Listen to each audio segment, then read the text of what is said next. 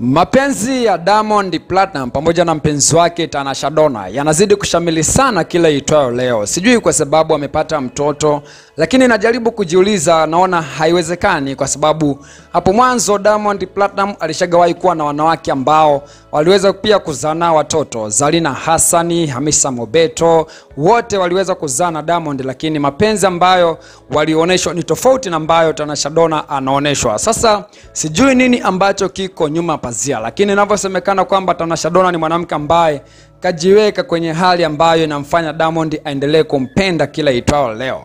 The way ambavyo ana act, the way ambavyo anaishi, the way ambavyo anamsupport sana Diamond. Sio mwanamke wa kwenye mitandao sana, sio mwanamke, of course. Hicho ndo kitu ambacho labda kinamfanya Diamond kila siku azidi kuonesha mapenzi ya dhati kwa Tanasha. Sasa kitu ambacho leo nataka nikusanue mtu wangu ni kwamba nimepita kwenye ukurasa wa Instagram wa Diamond Platinum, nimekuta ameposti picha ambayo inamuonesha Tanasha amebeba mtoto, alafu akaandika bonge la caption ambalo kwa namna moja au nyingine limeweza kuzua sana gumzo.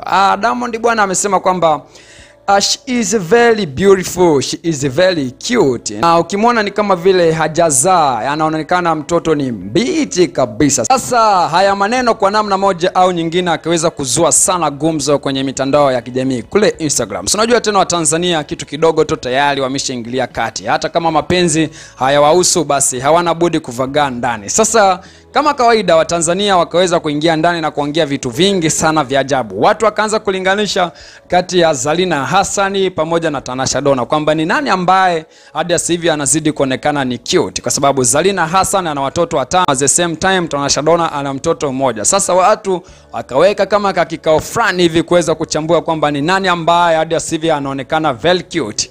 Tukiangalia kwa makini sana, Tanasha ni mtoto mdogo kwa Zari na Hasani, lakini sasa nashangaa ni aje tena watu wanaanza kuwalinganisha hawa watu wawili. Lakini ikumbuke kwamba pale nyuma watu waliweza kuzungumzia sana kwamba Zari na Hasani ijapokuwa na watoto wengi namna ile, watoto 5, lakini bado anaonekana ni mwanamke ambaye ni mbichi kabisa. Ni mwanamke ambaye amejishape, ni mwanamke ambaye anapenda kubalance sana mwili wake. Yaani hapendi of course kujiweka mazingira ambayo atamfanya yeye aonekane ni mzee. Sasa imekuwa hicho kitu kimeonekana hata kwa Tanasha ijapokuwa kazaa, lakini hapendi kuonesha mwili wake kwamba umeenda sana kiumri. Yaani anazidi kuweka mwili wake katika mazingira fulani hivi ambayo yana muonekano mzuri kabisa kwa jamii inayomzunguka na kwa watu wake wa karibu. Sasa tukumbuke kwamba hata baada ya kujifungua Tanasha aliweza kuposti picha ambayo inamuonesha umbo lake jipya, lakini watu waliweza kumvagana kusema kwamba bana, mtoto mlituficha, mtoto hajazaliwa wiki 2 zilizopita kwa sababu tumbo hauna na nini.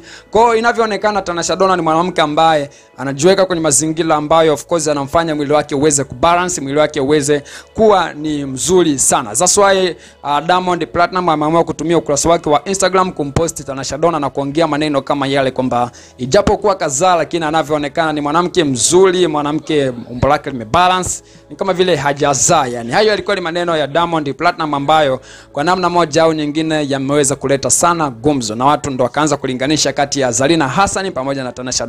Hebu shusha comment yako wewe kama shabiki na mfuatiliaji wa Diamond Platinum.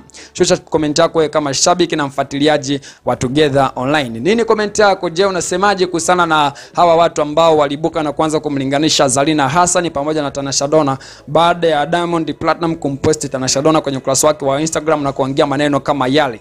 Hebu shusha comment yako alafu mimi nitapita nayo. Na wewe ambaye hujasubscribe, hebu fanya kusubscribe kwa kubonyeza button ya neno subscribe hapo chini, alafu kisha bonyeza alama kengele itakayotokea ili ujihakikishie kwa mtu wa kwanza kabisa kupata zile update zote ambazo tunakuwa sisi tunapita nazo kila siku hapa Together Online. Tukutane tena muda mwingine endapo Mola akijalia.